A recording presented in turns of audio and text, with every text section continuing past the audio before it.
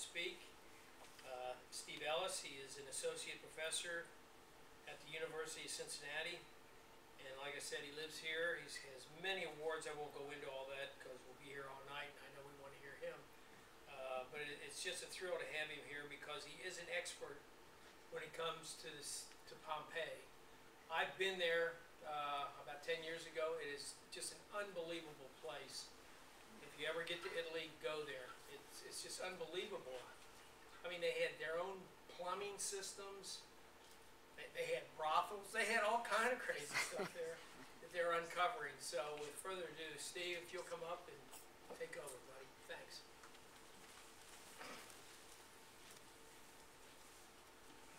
Well, thank you, Mayor Policastro, for the invitation to be here. And I know that it's getting on the night, so I'll try to be as brief as possible in talking about the work that we're doing at Pompeii through the University of Cincinnati. So I know I've got about 20 minutes, 30 minutes, something like this, till people start to nod off. If I go a little bit too quickly, or if my accent becomes a little too impenetrable, just let me know. I'm sure this is a pretty informal affair, so sing out to me, throw something at me, and I'll sort of slow down or re-explain what it is that we're doing. So to give some of the, I thought I'd give a little bit of a background first as to what it is that we, University of Cincinnati, and myself are doing at Pompeii with this research. We've been there since 2005, so about 10 years, and have a handful more years to go. I am a Roman archaeologist, and I specialize in principally in urbanization, Roman cities, and so that means that I look mostly at kind of urban communities, networks, social networks, and the way that cities are formed, are built, like literally built in terms of the fabric of the materials, the structural materials that go to building up a city, from all the floors and all the fills to level of land, the material that's used to build the construction of the buildings, etc.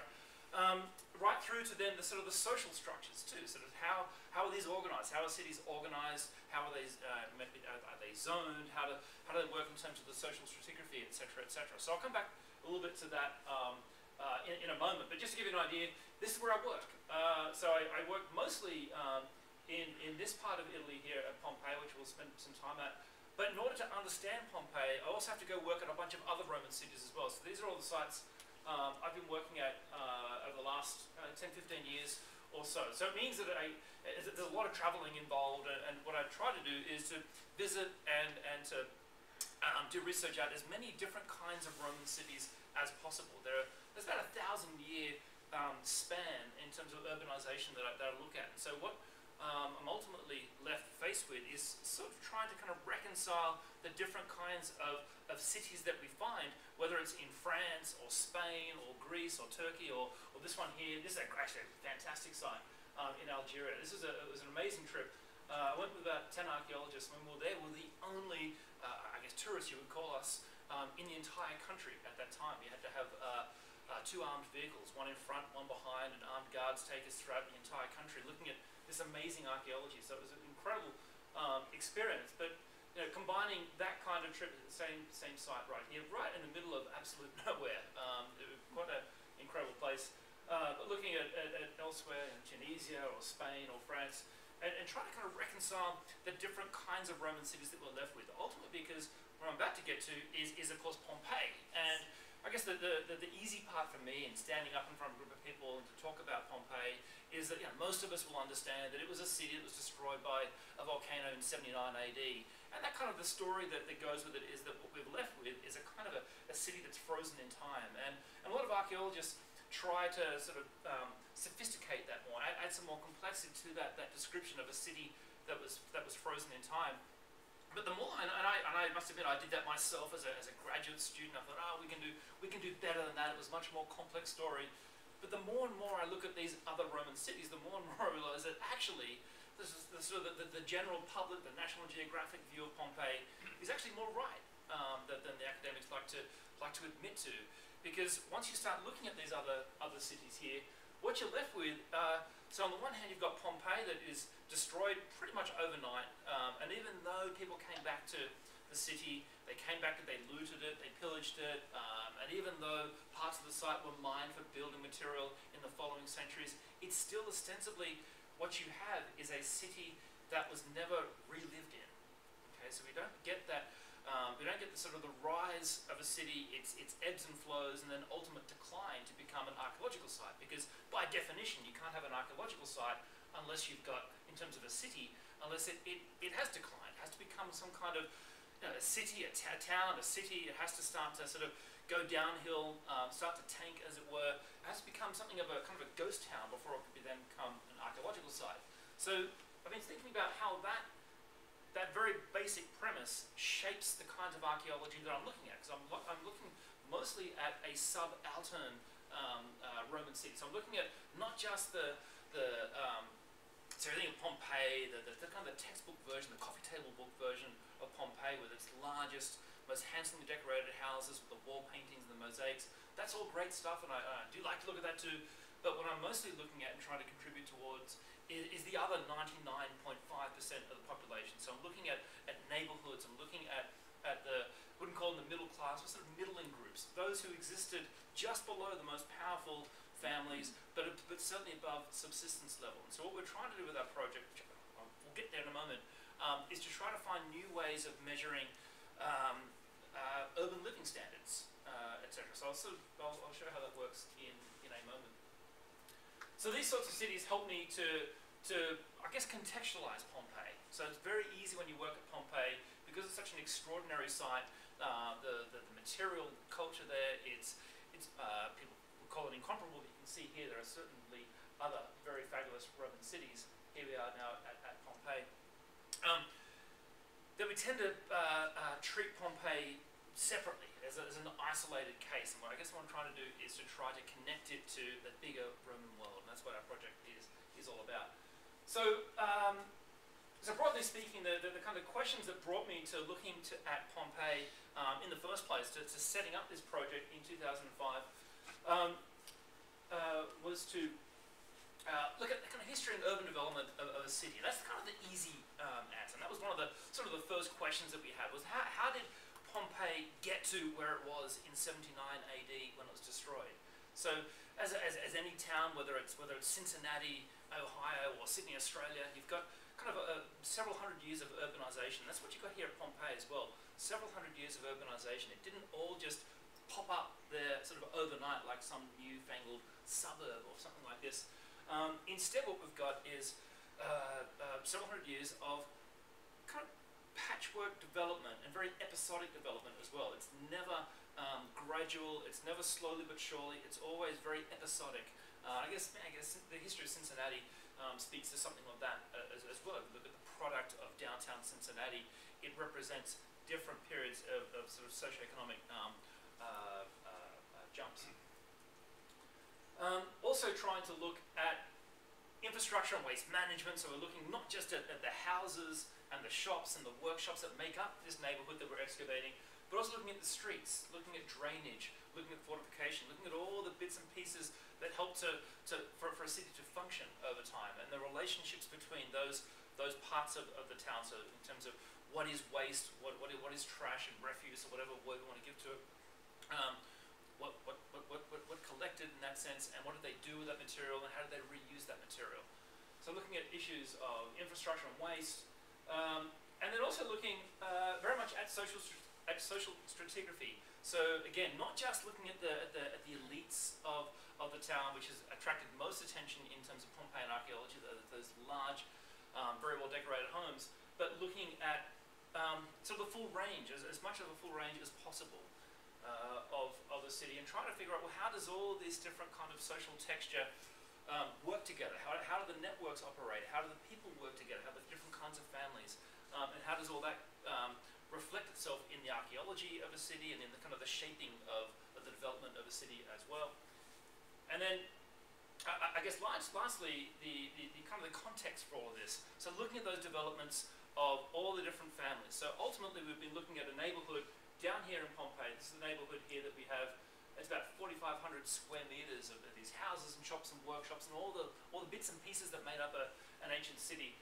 And look at the families that develop those different buildings, different building plots. We have We have about 10 different building plots, building property lines, about 20 different shops, so we can look at all the different kinds of decisions that went into operating those businesses. And looking at how they then responded to local, so Pompeian-wide changes or regional, say, central Italian or even Italian, and Mediterranean-wide socioeconomic and historical changes. So when we recognize things that are happening and responses, what are they responding to? And so I'll show you some examples of that. So to bring us to Pompeii, so this gives you a sense of the site from above. The fortification walls are around here. We are working down in this neighborhood here, so I can go zoom in for a moment. Zoom into that neighborhood here. It's a very large kind of entertainment district. We have this large, very big public space called a quadriporticus here, big theatre, a smaller theatre. Actually, the smaller theatre was much more important than the bigger theatre. It was the biggest space to have a roof in all of Pompeii. And then we're working on that whole area, but our excavations are particularly in this little zone here. I would say little zone, quite a large zone. It's the largest pocket of Pompeii ever to be excavated, systematically excavated in terms of archaeologically excavated in the history of the site. So while the site itself has been systematically exposed from all the volcanic material that buried it in 79 AD, this is the first project that is trying to then record that information and go down underneath it. So what we do is that we've dug all of these trenches, all these archaeological trenches, so we go down through the layers, all the different floor surfaces and features and different buildings that are underneath, so you can find ultimately, I guess, it doesn't really work this way, but kind of metaphorically, if you look at a city as being kind of an inverted pyramid, you can start with sort of this final version and go down through all the different versions under that, and that should be sort of smaller and smaller and smaller, so on and so forth. So if we come into looking at some of these trenches, what we're then left with is, I guess, the stratified deposits. So we dig down through all these different features and different floor surfaces, and what they will, if we do it right, if we record it correctly and understand it as best we can, and it's certainly not easy. None of this stuff comes with a label or a tag, and so it requires a lot of thinking, I guess, and interpretation. If we go through this material, we can ultimately try to recognize then these phases of development. That you can say, okay, they had a floor here, they had a fish tank going with, they're salting fish with it, walls over here, walls over there, and then for some reason they've knocked it all down, raised the level, and put a new surface in, and so on and so forth. So we see actually about 7 different principal phases over about 600 years of history here in this part of Pompeii. More particularly, how we do it is that we start from the top. So we start. It's kind of like a bumper stick for archaeologists, right? Archaeologists start at the top. Is that we start looking at the architecture. So we started by looking at. In fact, when we first arrived, the entire area was just a jungle, a complete jungle. It was first cleared of its volcanic debris in the very late 1800s and early 1900s. And just basically left for dead. It didn't have all of the kinds of large houses I've been talking about, but instead was filled up with a very much more kind of what they termed a lowly zone of Pompeii. And that's the reason why I wanted to go there in the very first place. So when I started this project, I was particularly looking for a neighborhood like this, and it's the largest such neighborhood to be without elite and a kind of an elite zone or elite uses of space in the area. And that was good for the questions that I had, this new kind of contribution I wanted to make to Pompeian history and to Roman history. And it was also good because it hadn't been touched before, so it was a completely lost neighborhood. And the area hadn't even been mapped yet in the early 2000s. So we start from the top, we do things like aerial photography and ground penetrating radar, so we look down all the different slices as best we can before we even dig in different areas to see if there's any area that might attract us than others. These days, actually, I mean, this kind of sheet here is, as you know, architectural engineering is what it basically does. It sends out a little laser, right? This is the old. I need to update this slide because what this would do is send out this little laser onto a wall, and it would record that dot on the wall in 3 dimensions and bring that dot back into a computer. You do several hundred of those in a day, then you can sort of join the dots and join the lines, and you've got a kind of a mesh of that part of the wall that you've surveyed in. These days, we now put one of these machines in the ground, and it just spins around. And so what that guy was collecting was several hundred points in a day. this thing collects about 15 million points in about 3 minutes. So he's out of a job now, but no. We just sort of updated different kinds of technologies, and even that now is kind of outdated, outmoded as well. As while we've been going up and up and up in terms of the technology that we use, we've had a big revolution in the last few years, whereby the technology is becoming much cheaper and easy to use, kind of do-it-yourself methods, particularly thanks to things like iPads and tablet technology as well. So this kind of machine here costs about $125,000. I don't like buying these things because they cost a lot of money, and you can only find sort of one person in some little far-flung town who knows how to actually use the thing. These days, now we can actually use iPads to do just as good a job, and with an app that might cost $4.99. It's amazing, it's startling the changes that are happening to Pompeii with this. What this does is it creates this kind of 3D space, right? So that we can then come to Pompeii, and our site, which ordinarily looks like this, it's been destroyed here. By getting this picture of the Pompeii, we can then lift it up with reconstructions of the space. So we're not just imagining in our mind's eye how the space looked and worked. We can actually create these kinds of models. I didn't create that one myself, it's filmed in the States, but our friends, National Geographic, did that for a documentary they were filming on our work fairly recently. They still show it on TV and stuff like this, but this gives you an idea, just some of the technologies that we're using now. We've had a lot of attention for that, thanks to Steve Jobs himself, who caught on to that we were using these earlier on. I got a phone call from him one night, and the first time using the iPad, and they got involved with our work very early, from 2010. So we've had this kind of relationship with Apple and the iPad ever since, right up to very recently, where we went and shot a TV commercial for the Super Bowl, which they never actually ended up using for the Super Bowl. It was incredible. It was an amazing experience to go out and shoot a Super Bowl commercial, and then they didn't air it. Right? They put it on their website and stuff like that. It was a lot of fun to do that. So we look at the architecture and the space. We excavate. Move this a little bit. Is that alright if I move this a bit? Oh, we don't lose much anyway, do we? So we dig down through these different layers, give you an idea of how that sort of works. Here's a wall here, a very early wall, and here's the floor. They cut in to build the wall. You can see they cut in here. They've built this trench and they built the wall, and there's the material they throw back in the side. That's what an archaeologist is, bread and butter. There's really great kind of stuff. Probably really boring to yourselves if you want to see mosaics and wall paintings, but that kind of is most of what we're after in looking at the site. We have a conservation lab on site, so materials that we're finding from the coins to the little sea urchin spines and everything in between, we try to conserve as best as possible. We float a lot of our material as well, so when we're digging up the dirt out of the ground, we float it so that we're not just picking stuff out with our eyes or with a screen where you put the dirt through like a sieve and sieve it for all the little artifacts. We also float it through a series of water tanks, and that pulls out all the organic remains as well. So we're able to then do things like reconstruct diets and look at the environmental impacts on the site over time and see the changes that way.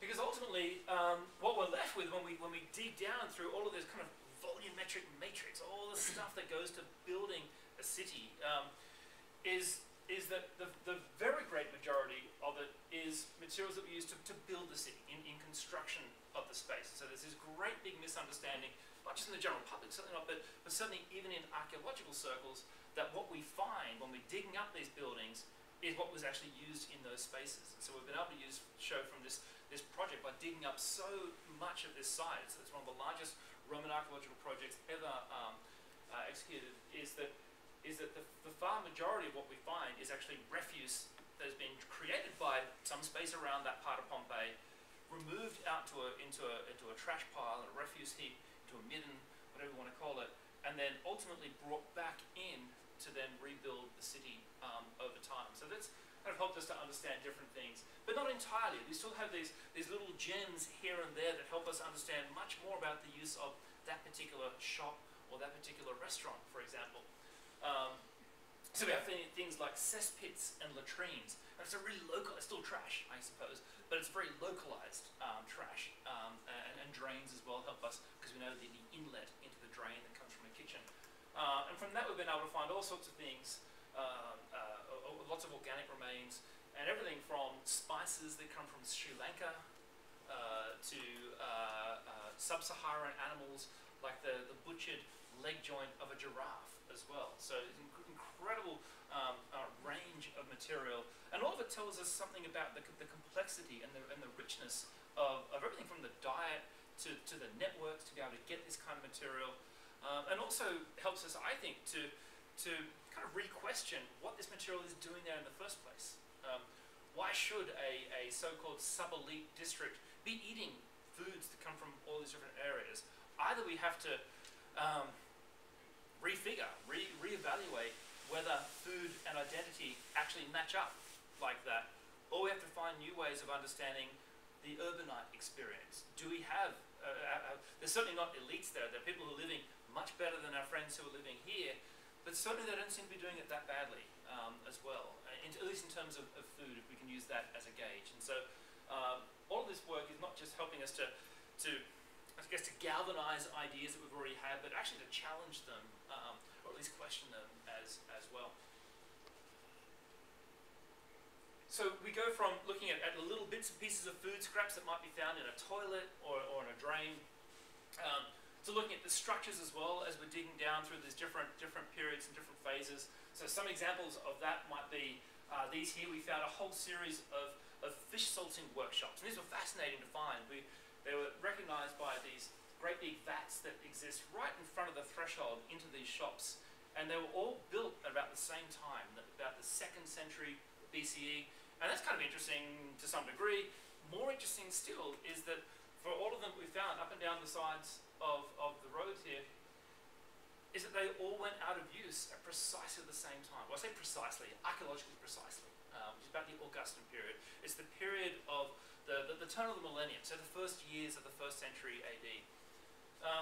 And what was interesting about that was that they didn't all just go out of use, but basically what happened was they were all filled up with debris.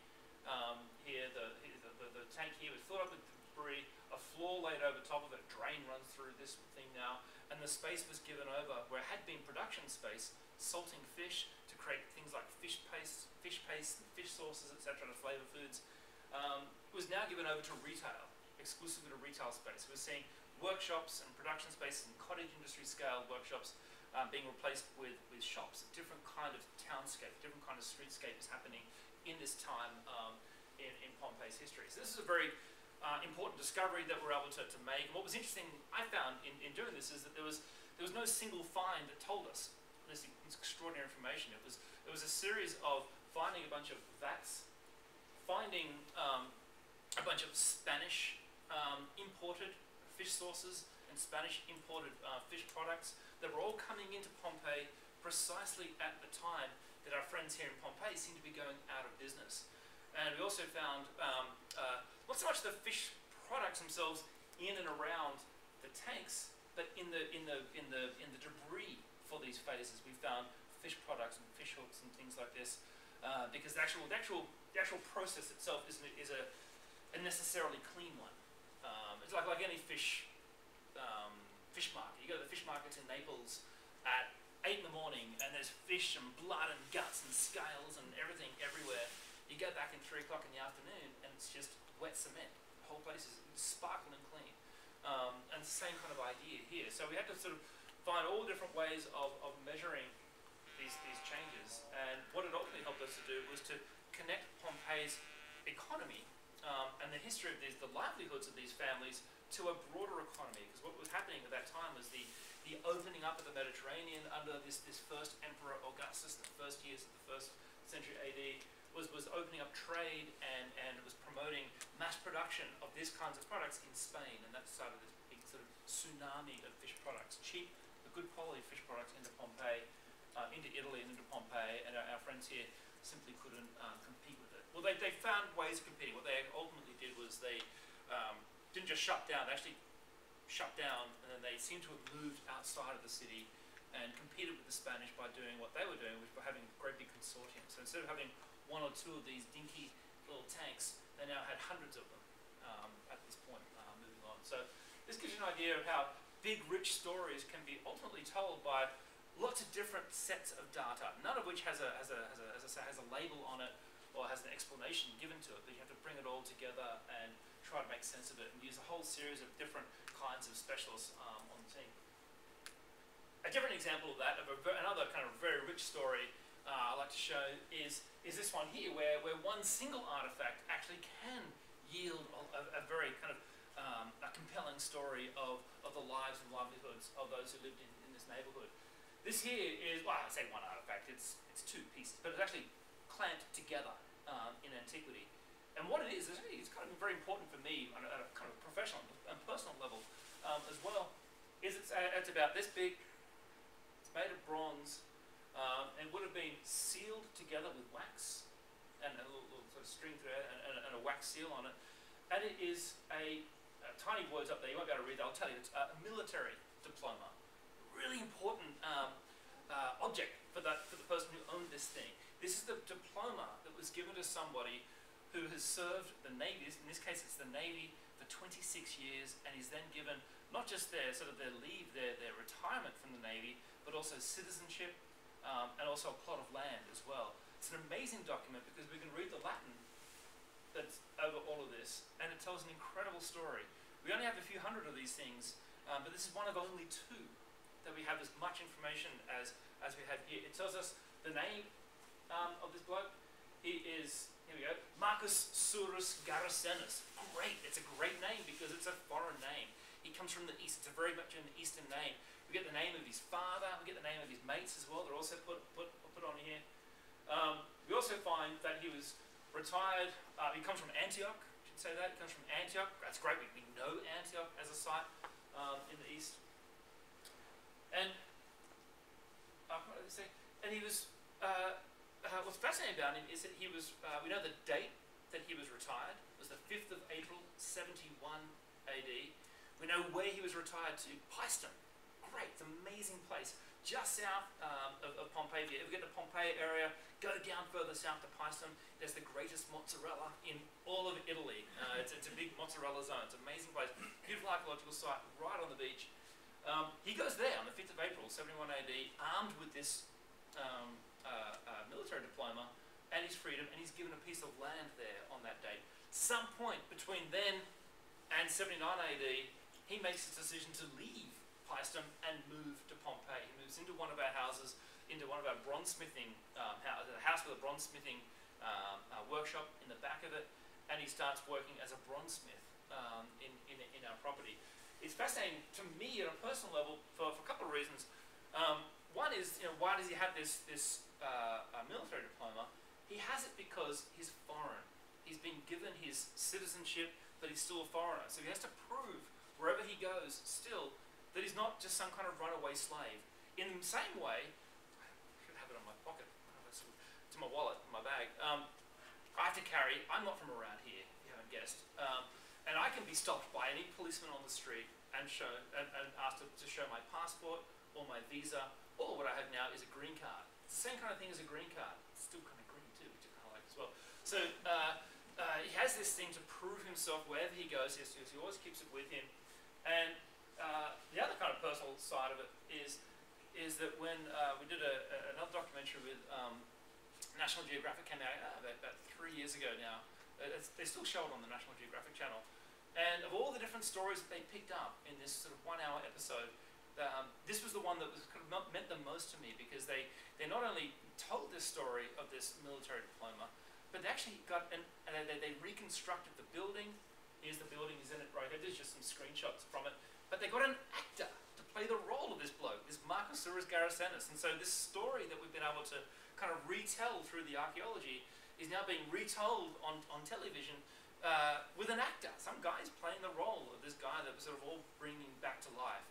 Someone who otherwise would have been completely, entirely lost to time. So it's there's something rewarding in that to see how that played out.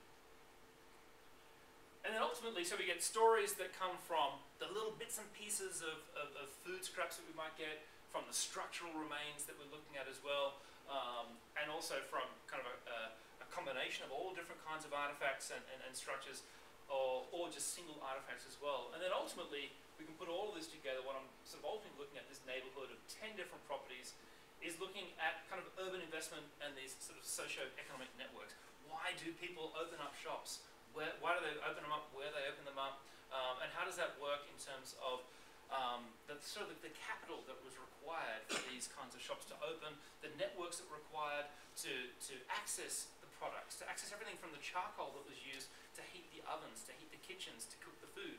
This stuff we take it for granted, of course, but in the ancient world, this was a very important commodity. So everything from charcoal, where they're sourcing their charcoal from, speaks to a kind of a network of information, speaks to a kind of a network of economic opportunity, and then right down through to looking at where you buy your giraffe meat from as well. So all these kinds of things are helping us to hopefully to kind of bring Pompeii back to life, bring a particular kind of fabric of it, that being the kind of the sub-elite fabric as well, a very much overlooked component of a Roman city, and then also to try to connect that history then to a bigger kind of Roman world, and then ultimately to connect it to you all by going out and telling people what we're digging up, what we're finding.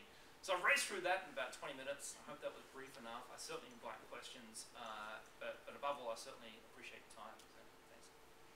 How does the country of Italy decide who's working on this historic site? Not easily. So you imagine every archaeologist and his dog wants to work there. When I applied, I got partly lucky with part of the questions that I had with it. So it was one of many hundreds of applications to work at Pompeii at that time. We got the only one. It's now the biggest project in the history of Pompeii. How did we get it? I got lucky. I mean, I was the youngest person ever appointed to a dig there, so everything was going against me when I applied. But still, I guess that youthfulness in me. I was too naive and to know any better, so I just went for it, and I got lucky with it. And then who funds your work since then? So the Who funds it since then is it's principally funded by the University of Cincinnati, the Department of Classics there. And then various parts of it are funded by different groups. So the National Endowment of Humanities have funded different parts of the research, either at Pompeii or when I live in Rome there. And then various individuals, families, some families have funded the excavation of particular houses, particular properties. So people want to get involved with the project that way have funded conservation Pompeians, or the people live relatively close and they're not wealthy Pompeians, people? no, Americans. Oh, yeah, that speaks to sort of the American philanthropic culture that exists here, which I certainly had to get used to. I come from Australia, very much a socialised country, certainly a socialised country as far as education goes. So I wasn't used to when I moved to America. I had to learn that new language of how funding works. It's a nice language. I like it. How do you divide your time between there and here? And also, I heard someone speak about the old utilities, that people used to use for bathroom, etc. And that's what they used to throw all their treasures in. So there's people in Cincinnati that go down and over the Rhine, etc., and dig in those areas and find pottery and all these treasures that that's where they would just throw all their waste. Yeah. So the first question, how do I divide my time? I'm there every summer for about 3 months, mostly in Italy, but then in North Africa as well, and France and Spain, and Greece too. So I'm all over the place, I guess, there for about 3 months, always in that summer, and then throughout the rest of the year I go back and forth. So it depends on the year, but every couple of months, every 2 or 3 months, I'm back over there, either for a day or for a week. That sort of amount of time, a week or two. So I'm going in November for a couple of weeks. I'll go back in January for a week, March for a couple of weeks, back again in April for a couple of weeks. You probably know all the best way to travel and all that kind of I stuff. know pretty well, yeah. And I travel around a lot. All those little pink dots should give an indication of that. And it's you're in Mariemont now, so I don't know how that worked out. But yeah. I love living in Mariemont. Getting the gig at Cincinnati was a dream come true. This is the epicenter of Mediterranean archaeology. So it was when I first left Australia. I went first to Michigan. I had a job. I was a professor there. there for 2 years, and then the Cincinnati job came up, and I got lucky again. Right? That's great. Could you inform the crowd what Cincinnati's history is with the flag and et cetera? I'm not sure everybody Yeah, has so- an so to idea give how some- big a deal this is. Yeah, Cincinnati's a really, really big deal. It's one of the biggest classics and classical archaeology programs in the world. It's certainly the richest in the world, and it has the largest. It has the largest, not just the largest, but also the best and the fastest growing than the second best library on the planet for what we do for classics and the study of the ancient world. Not just for the study of classics, it's also the world's largest specialized library. Is the Department of Classics, is the Classics Library at Cincinnati. So it's a really big deal. And I say when I came here, I was, for me it was like coming to Nirvana. And so how that was born was largely through the right people, and again through philanthropy. So there was a marriage between the department and the Taft family, a good guy, Semple Taft, and they're still very, very heavily involved, and so we're very extraordinarily grateful to them, all that they've done. My entire career, my entire life is now based upon that, and it brought me to beautiful Mariemont. So. How has your dig affected the rating of the School of Anthropology? Classics. Archaeology, Yeah. excuse me. Yeah. At UC in the last 8 years, maybe. It's hard to sort of point directly, right? It's not like a football program where you can Well, see you the know, numbers. you have the DAP program rated Yeah, number. but yeah, one or it's two in the certainly country. it's Yeah. impacted on it. As proud as I am of it, and the university is of it, and it's a big name project. That's why Steve Jobs calls us. Right. Leonardo DiCaprio comes and digs with us. So it gets a lot of good attention for that. But it's only one of a number of really great projects in the Department of Classics there. So we also have excavations at Knossos in Crete, which is this extraordinary palace complex. Looking at the suburbs of the palace complex there through Leni Hazaki. Pylos, Nestor's Palace from the Mycenaean age, Bronze Age in Greece, working there as well. All over, Troy, ancient Troy, so really big name, in my world, kind of household name projects have come from Cincinnati. We're very, very proud. Who determines what is from Italy? In other words, there is a pot, whatever, a pottery or whatever. Who determines where it goes or who owns it? They will always own it.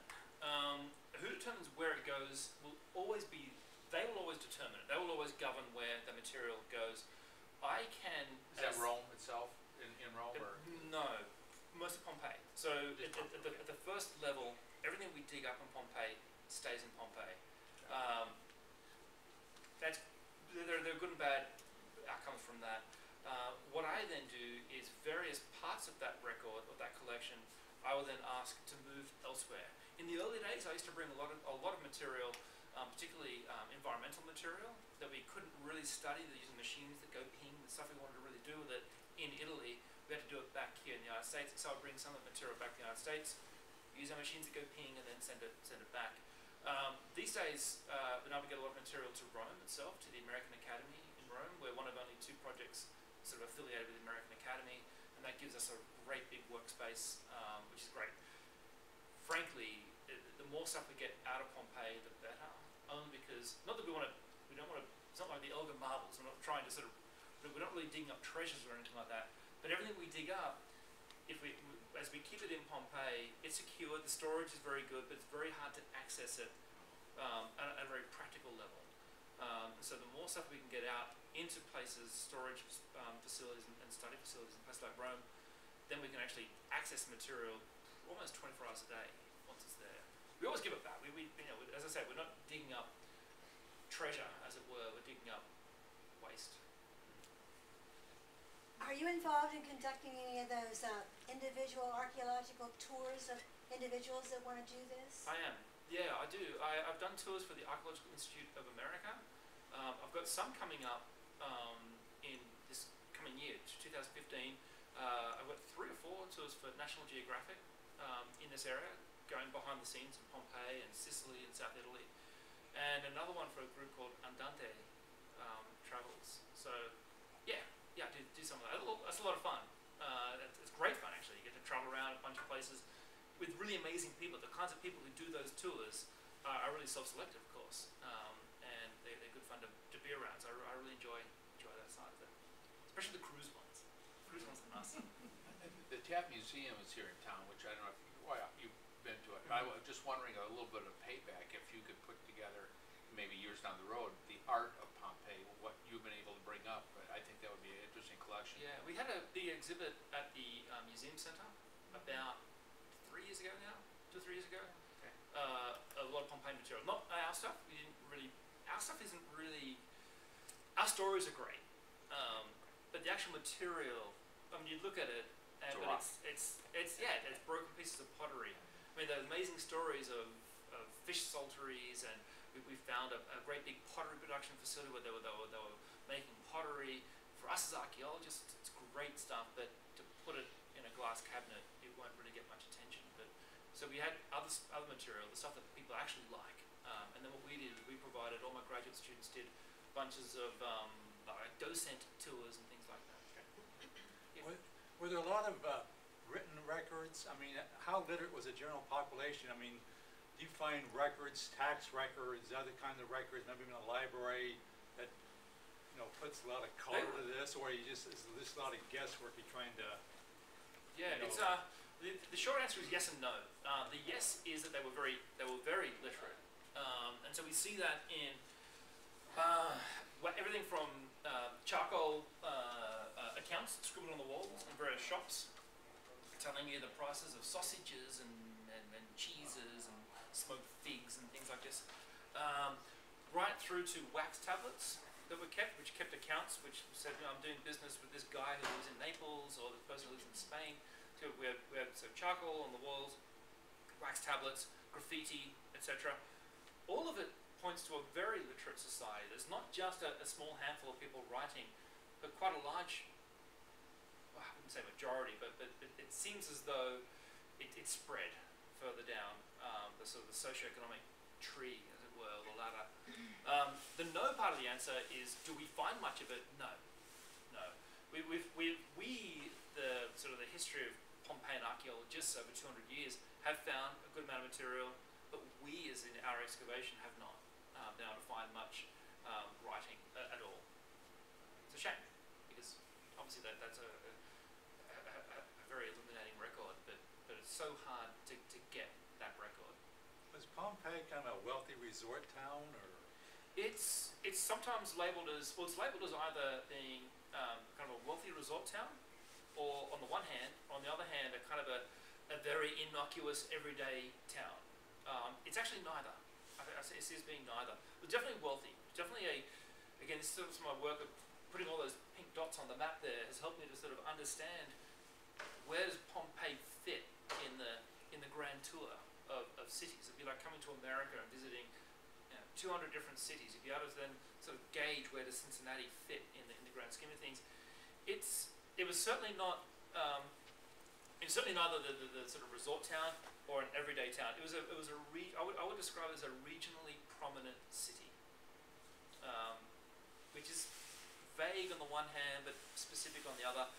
As far as tiers go, you've got places like Rome, Constantinople, Alexandria, Corinth would be, maybe Athens, probably not, but those cities, must say, would be the top, the actual top. And then there'd be kind of daylight down to the next stage, where you've got these important cities, and I'd say Pompeii would be probably in that group there. Just like Cincinnati, compared to New York and Los Yeah, Angeles. yeah, and probably. Like that. Yeah, probably.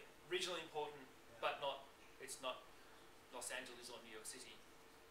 But it's sort of the next phase, next group down. Well, it's kind of interesting parallel. Because excavating a city like sort of our level. Yeah, definitely. Do any of the first century historical sources have much information that's useful? Great question. I'm writing this book right now on the history of the Roman retail industry, and I'm writing about a topic that doesn't feature a lot because of shops.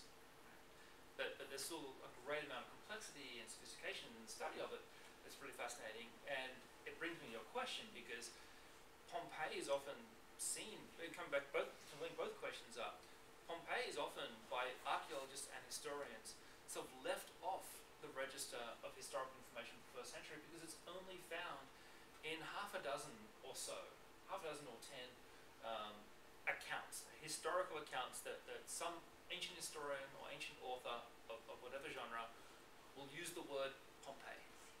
So it's Pliny the Elder, for example, tells us that he's writing about everything, writing this encyclopedia, and he says, well, if you want to get good fish sauce, Pompeii is one of the great places for it. So that's where you get these little snippets. But what I've been arguing in my book is that people then say, well, we can't really use the text that much because they completely ignore Pompeii.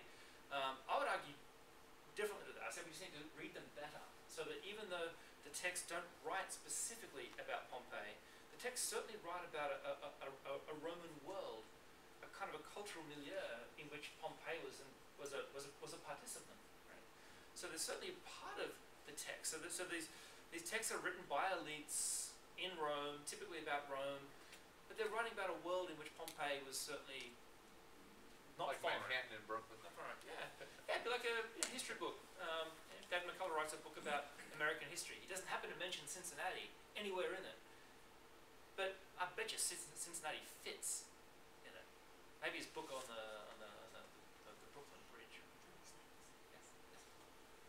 You're writing a book now? Have you written other books? I have. I've written another book. I wrote a book called the Making of Pompeii, which was sort of getting a whole bunch of different archaeological projects and sort of putting all the information together, trying to get a sense of it. It's very academic. It's not a fun book to read. Is it have that in libraries or anything? Or Oh yeah, university libraries. Oh really? Yeah, I would dissuade you from reading it. I really would. Well, I mean, it's not written. I mean, it is written by an archaeologist for archaeologists. It's one of those books that academics write, where we think about three people. We will literally write books to two other people in the world. Literally do that. I mean, we're not thinking about anybody else except what that person's doing and what their research is doing. We write a book to that mark, and then we know that the trickle down will be some other professors and archaeologists will read historians and graduate students. Maybe they will give it to some of their undergraduates, but it won't really stand farther than that. The other books I'm doing right now, so I'm doing a book right now which is on this retailing history, looking at shops and commerce and how they came to sort of shape Roman cities and the networks behind them, etc. And then I've got the actual excavations I'm also writing up now as well. So there's 4 books from these excavations. And I've got another project in Greece that I'm writing up as a book. And I think that's it. yeah, it's a little bit overwhelming right now. Doctor, when I was over there, you were going along with a bunch of people, and they said these Italians would throw their garbage out in the gutter. Was that Not where really they did true. things? No, well, a little bit. We read a bit about that happening, where they would get chamber pots and just pour them out onto the street, things like that. The streets themselves, go back. See these curbstones? See how high they are? The reason is, come back. Oh, can't really see it there. I'll find a good example.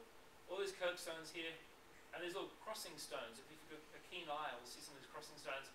There's a lot of water on the streets of Pompeii, and that would wash a lot of material They said the water away. would wash Yeah, but they're mostly garbage away somewhere. yeah, it would wash it away somewhere, but they mostly organised it. That was mostly kind of organic scraps that would get tossed out that way. Right. But they organised their trash differently. In other words, so they had wooden trash piles, they had building material trash piles, they had pottery trash piles, glass trash piles, all the different kinds of materials, and then they would all be then used differently. Where does the water come from? Oh, the water comes from rain. It's partly rain. So the water comes from. Initially, there's 2 answers. So the first answer, the earlier answer, is that it all came from rainwater, and the roofs were pitched so that the roof tiles would channel all that rain. So the more roof space you had, the more rainwater you could collect, and it would go into an underground system underneath. So we dig up these all the time. We find these, and then Augustus, this first emperor, comes along, and he says, "Hey, we can do better than that," and he gives them an aqueduct. So suddenly they go from having quite a lot of water because we've calculated it. We've calculated the amount of roof space, and we've calculated the size, the volume of the cisterns underground, and we've calculated by being there what watching the rain falling, and we go get on the meteorological charts that day, and we get the rate of rainfall, and we can actually work out what type of storm it would take and how long of that rain it would take to fill up a great big underground system. But then, so you imagine, and really, the short answer to that is not very long. Right? So they've got a lot of water in these systems underground. Then when the aqueduct came, what that brought was pressurized water through their lead pipes, and so their fountains and water spurting out, things like that. And what that gave them was too much water, because you can't turn it off. Once you connect this aqueduct with the mountains 50 miles that way, once it gets to you, you can't turn it off. So much so that they actually had to set up these towers, so the aqueduct water would hit these towers and shoot up the tower up into a great big basin on top, collect in the basin, and it would be high enough to reduce the force of that water, just to sort of slow it down, and then high enough to then have it drain back down with enough force to get to the next thing as well. So the engineering is quite amazing. Yeah.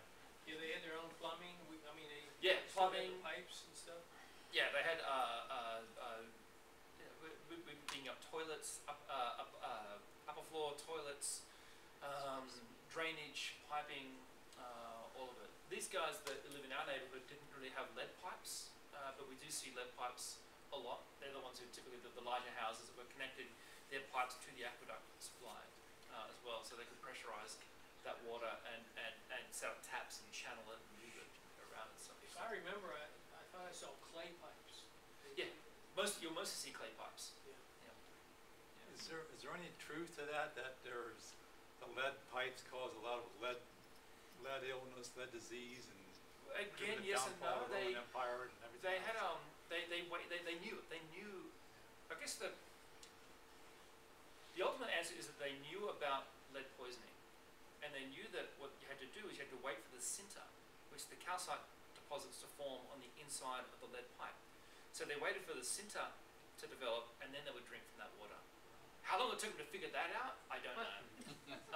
Because I just don't know the answer. I know that at least in the first century, they're not drinking that water until they get the calcium deposits built up on the inside of it. But I don't know sort of when that comes in, that kind of awareness comes in. This is a question for my wife. She can't be here. She loves dogs, and there were millions of dogs in there, just roaming all over the place. You want to take them all home, but I said, Yeah. we're not going to do that. Are they still there? They're still there. Are they okay? They're okay. They're okay. They're very okay. There's a dog problem, I suppose. It was worse in past years. Basically, because of there's a dog sanctuary there, so people come and dump dogs in that part, knowing that they'd be looked after.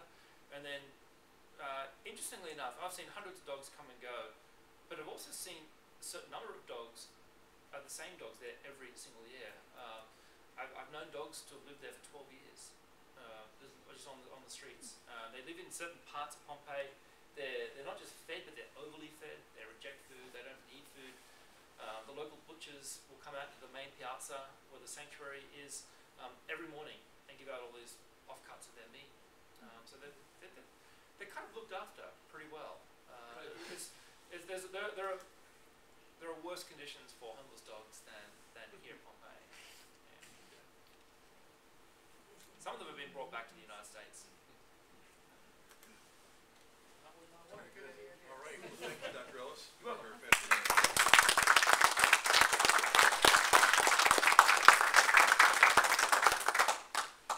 And I'm sure all the royalties off those books really. Oh yeah. Yeah. Very good. Well, thanks for coming, and yeah, very fascinating. Thanks, Dr. Ellis. And so very good. Well, we'll plan on seeing you next month, and everyone be safe.